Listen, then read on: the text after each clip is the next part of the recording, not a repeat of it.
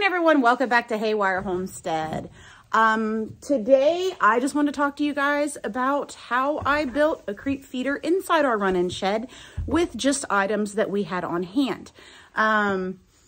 Creep feeders, if you've ever looked, even just for the gate from Premier One are almost $200. To buy an actual creep feeder made for goats, they also make them for calves. They're very, very, very expensive. Even secondhand, they're quite expensive. So you have to get a little creative. Now, creep feeders are designed for your goat, kids, sheep, whatever that you're planning on using for whether they're a market animal, for them to get to the grain in an area where mamas can't get to it. So they're not competing with the adult goats. That's the design. Now, since we do sell ours, especially for market, our goats go to market. They actually usually get sold to 4-H kids who are having market fair projects. You know, we need to let them have some access to grain. I don't grain super heavy, but I do want them to have access to it where they don't have to compete with the parents. All right, so you see everybody milling around. We have one raised feeder up here for the moms. And then we've got a few rubber pans. The babies will eat out over these with their moms. See, like this one little fella, he's over here munching in this bowl. But we need to have access for something else. So basically what I did was I took a pallet. Well, now this pallet's a pretty heavy duty one. I didn't get a flimsy one. This one's real heavy. I lagged it into the wall over here off of that 4x4. This is a 4-foot gate we already had on hand. It was an extra that we were saving if we needed a project. We wound up mounting it upside down because the bars down here are smaller and the babies were having a hard time figuring out how to get through there. Mom still can't get through it, but the babies can go in and out. The other thing that we did was I took a 1x6 and I just put it in between the pallet here and the wall to create a brace. And the reason why is because if the goats like to rub on things, they push on things. So there was no anchor over here on this side because we have a mat underneath all this hay. So I wanted a way to brace it, which also kind of helps keep the moms from getting their heads through there so much to get closer to the feeders. So pretty much I wanted a way to be able to get into it too, which is why we have the gate. The gate does open.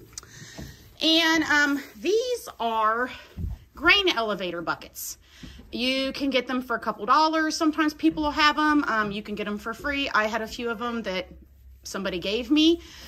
They're great for feeding your goats outside because you can hang them on a fence so they're up off the ground, but they have little holes in them so that way the water drains out when it rains. A little bit of the feed will fall through the bottom, but I've not noticed that we have a big issue with waste with this. So we just mounted those low on the wall so the babies can reach them and they can come and go and get a little bit of feed whenever they want to. If you're curious about what we feed a non-GMO, non-medicated pellet feed. And then for the babies and nursing mothers, we add a show feed called High Noon Shine 'em Up. And we just add that. That accounts for about 20% of the feed ration whenever we feed it. And that is for, it's just a little bit of high protein, good fat, and amino acids for muscle building. So the babies and the nursing mothers get that, and the buck gets that. But if my pregnant mamas and once the babies are weaned off, the moms will not get that. Must be lunchtime. All right, I don't want to keep you guys on here for too long. It is a chilly day out here. It is dreary, and the temps are supposed to be dropping.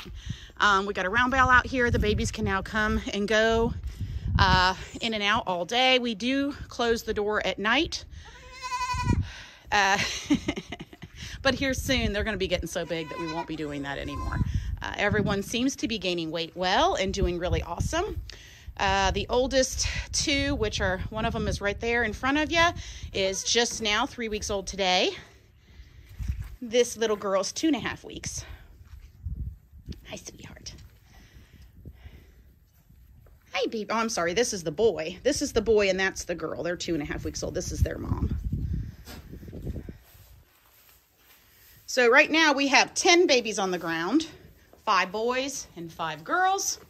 And we have 2 more does left to kid. I was kind of hoping that everybody would kind of, you know, give birth real close together to get kidding season done and over with, but we're kind of stringing along with these last two. This is a set of triplets that were born. They're 2.5 weeks old. We're going to get weights on them.